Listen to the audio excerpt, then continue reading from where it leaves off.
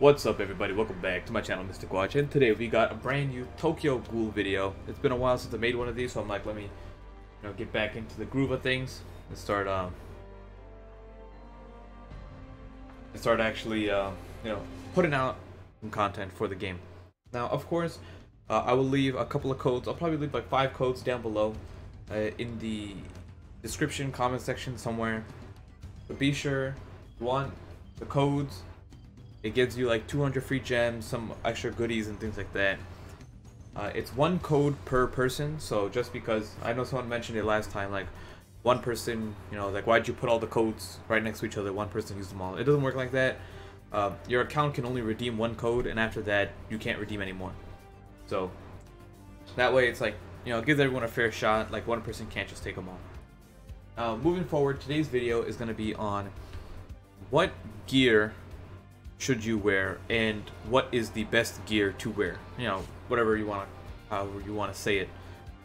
So let's go over the 3 types of gear and break down who you should be putting what gear on specifically. Now, most of this is pretty understood, but some things are my own personal opinions on who should wear what gear. Let's start off with what the different types of gears are to begin with, right? So we have the most, I'd say, common set of gear is the raid set, which focuses on attack. There are 3 sets of gear. You have the raid, defense, and balance. So the raid set gives you specifically extra damage on everything that it does.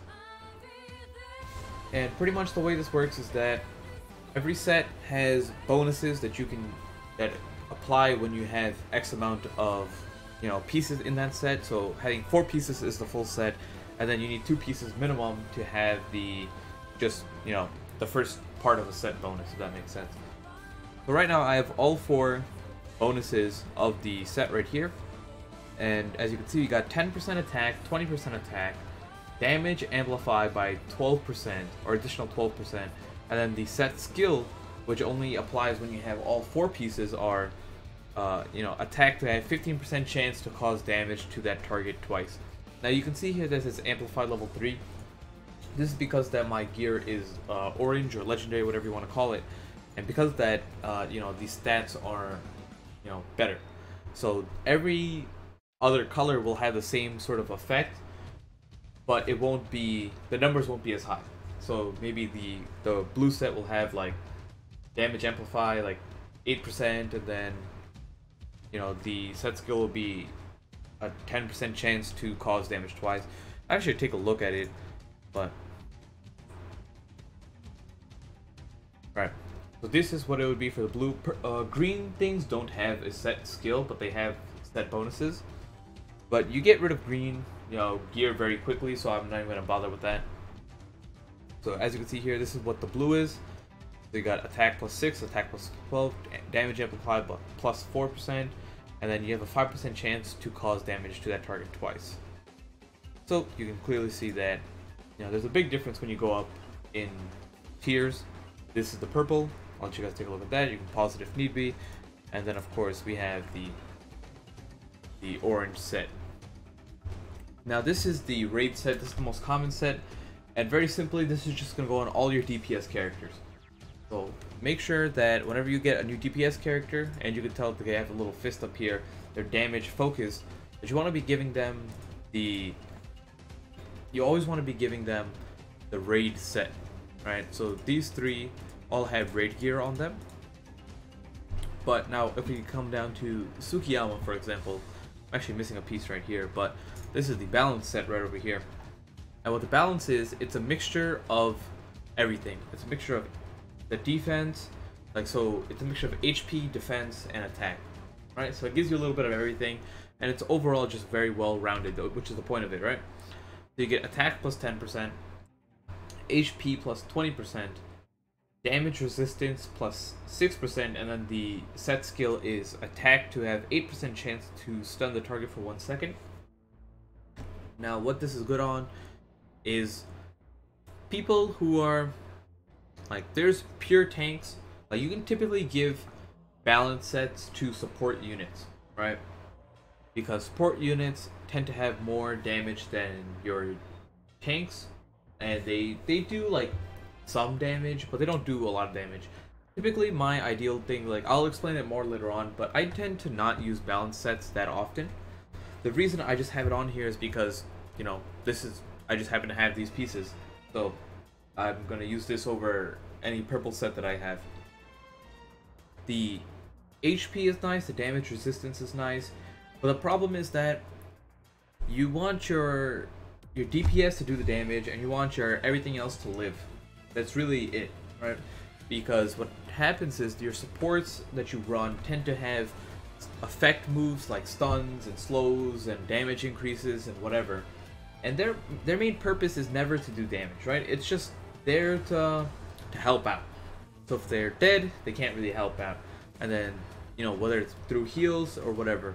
And the DPSs just want to do all the damage, right? You want to rely on the DPSs to do all your damage, and because of that, the balance set, in my opinion, is the worst of the three sets. That doesn't make it bad. I'm just saying if you are to rank them in terms of importance, the balance set is like the least important one. What makes it actually better, or not better than something else, but not like completely bad, is that its set skill is really good. Having the chance to stun is just amazing.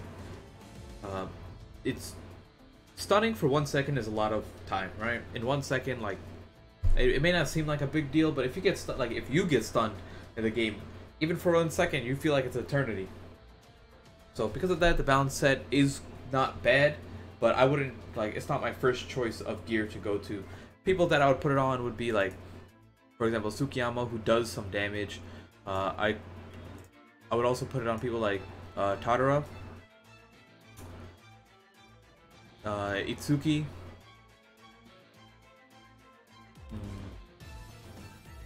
I don't really use anyone else. Yeah, I guess like Tadara, Itsuki, you know, Tsukiyama, those people I would use the balance set on. Now, the last set is the defense set, which is, in my opinion, probably the most important one. Maybe not, maybe Raid is better, but what does the defense set look like?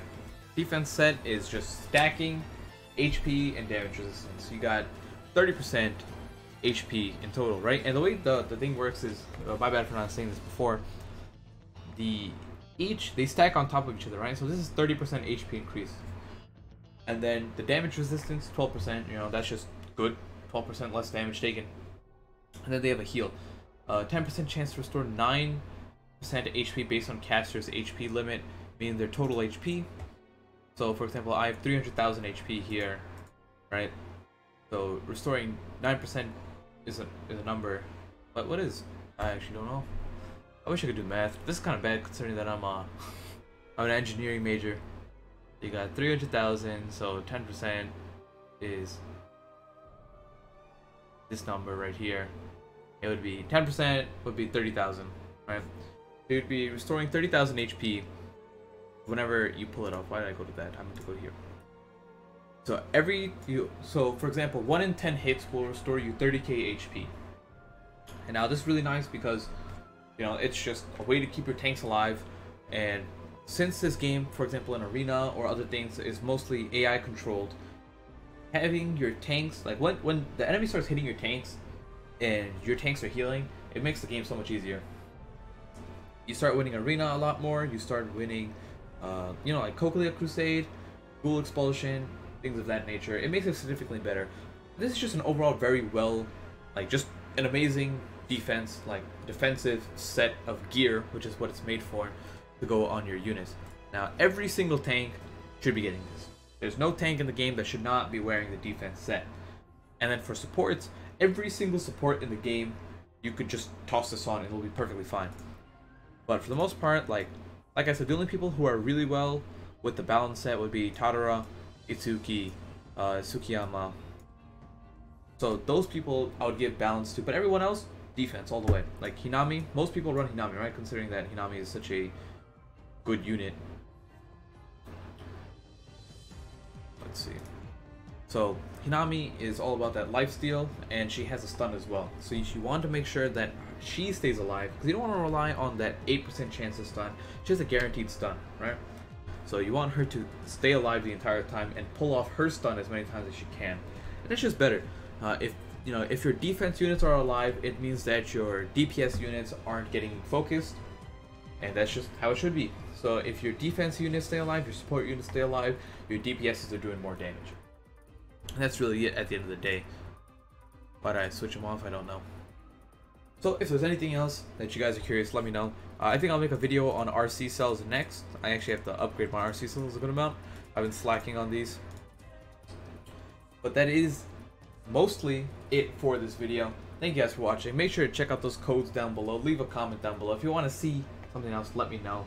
So smash that subscribe button. We are less than 500 subscribers away from 20,000 subs. And that's it. I'll see you all next time. Peace out.